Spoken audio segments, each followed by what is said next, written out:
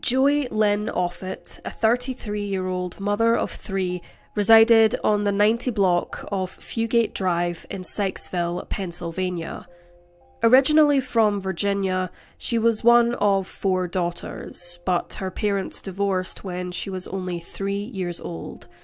Following high school, Joy pursued her passion for journalism at Shepherd University in West Virginia.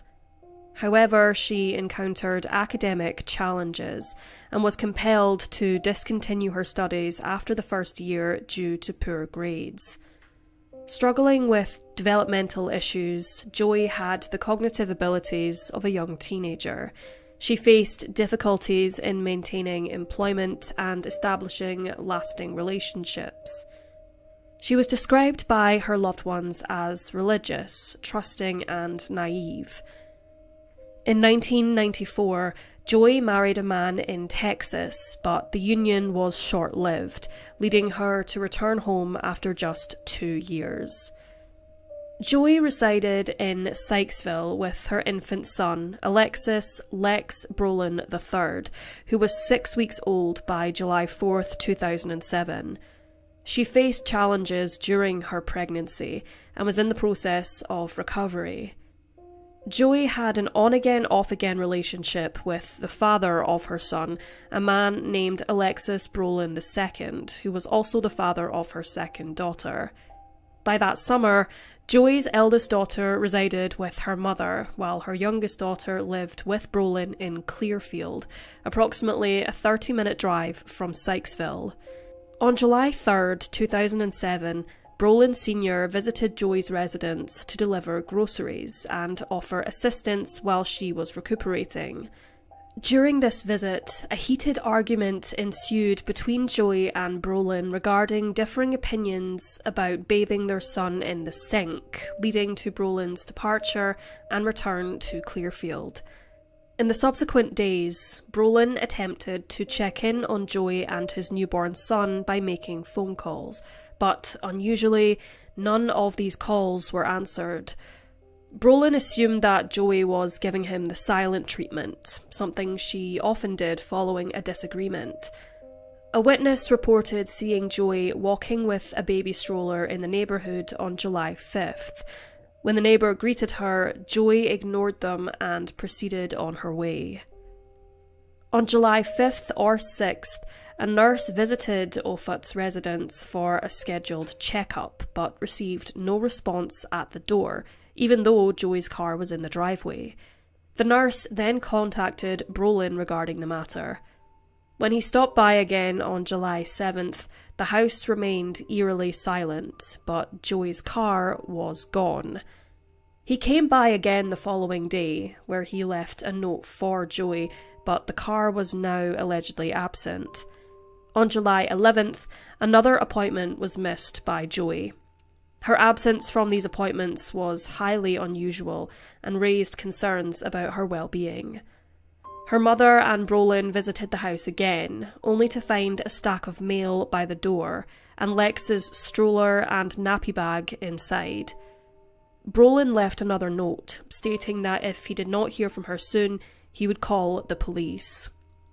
In the early hours of July the 12th, at around 4 a.m, neighbours were startled awake by an explosion originating from Joy's residence, leading to a raging inferno. According to some neighbours, a car was parked in the driveway an hour prior to the explosion, but whether it was Joy's car remains unclear. The fire department promptly responded to the scene, extinguishing the flames. However, their grim discovery inside the house was truly shocking. In the bathtub lay the charred remains of Joy's 6-week-old son, Lex, who was identified through DNA analysis. Although the exact cause of death could not be determined, pathologists chillingly concluded that Lex had already passed away before the fire engulfed the family home. Further investigation by the fire department revealed that the fire had been arson, ignited by an unspecified accelerant. Joy Lynn, along with her vehicle, a 1994 red Saturn bearing Virginia license plates JXN8871 were both conspicuously absent from the scene. Her purse and identification were found inside the house, as was a slab of maggot-infested meat, which suggested that Joey had been absent from the house for quite some time. Following this discovery, Joey Lynn Offutt was reported as a missing person to authorities. On July 15th or 16th, sources differ on the exact date, Joey's vehicle was found in the parking lot of her former apartment complex located along Wapolani Drive in State College, Pennsylvania. Joey Offutt and Brolin had previously resided at the Nittany Gardens Apartments in 2003, which is located around an hour southwest of Sykesville. Joey's family found it peculiar that the car had been neatly parked in a designated space, as she was known to be an inexperienced driver and typically did not park with such precision. Moreover, upon inspection, the car appeared undisturbed, and there was no evidence indicating that Joey had recently operated the vehicle. Despite an extensive search, no trace of Joey Lynn was found. A brief period after Christmas that same year, skeletal remains resembling Joey's description were discovered in Somerset, Pennsylvania.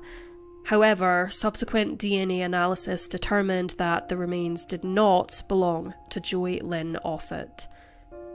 It later emerged that Joey's mother, Sherry, became aware in 2006, the year before her disappearance, of her daughter engaging with men over the internet. These men propositioned Joey to participate in modelling and pornographic activities, prompting Sherry to voice her concerns. Worried about the welfare of her grandchildren, Sherry suggested that they stay with her. However, this suggestion led to Joey reacting strongly and resulted in a confrontation that escalated to the point where the police were called. Joey was subsequently removed from the residence in handcuffs. Joey was then mandated by the court to undergo counselling before she could regain custody of her children. After she vanished, police discovered posts that Joey had made to an internet group for single mothers dating back to 2005. In these posts, she alleged that Brolin was a former drug addict and felon, and claimed to have filed a protective order against him. However, police were unable to establish a direct connection between her online activities and her subsequent disappearance. Joey's family holds the belief that she was murdered by someone who orchestrated her disappearance to make it appear as though she had harmed her son and fled. Her loved ones are adamant that Joey would have never willingly abandoned her other two children. The circumstances surrounding her disappearance remain ambiguous and enigmatic. Was she compelled to vanish of her own accord after the child's accidental death, or did she and her son fall victim to foul play in the aftermath of an arson attack? To date, no clues or evidence have emerged to shed light on Joey's fate, and no arrests have been made in connection with the case. Despite suspicion being thrown at Brolin, Joey's family do not believe he was at all involved, and he fully cooperated with authorities. Police have never identified a suspect in the arson death of 6-week-old Lex Brolin.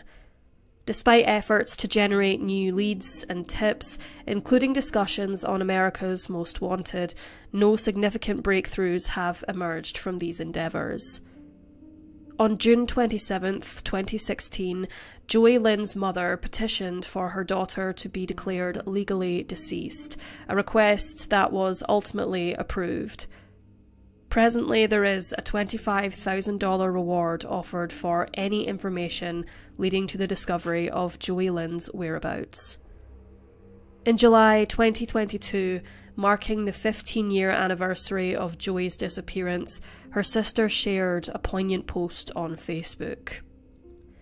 This week marks 15 years since the disappearance of Joey, the death of her 6-week-old infant son, and the fire that destroyed her home. Her daughters, then 2 and 8, were unharmed. I cannot begin to describe the manner in which this has devastated my family. Time has not healed the pain of losing Joey and baby Lex. It's hardest for Joey's girls and my mother, who cannot begin to heal without closure, who cannot have closure without answers. With no proof of life and all leads exhausted, our only hope of getting answers is with your help.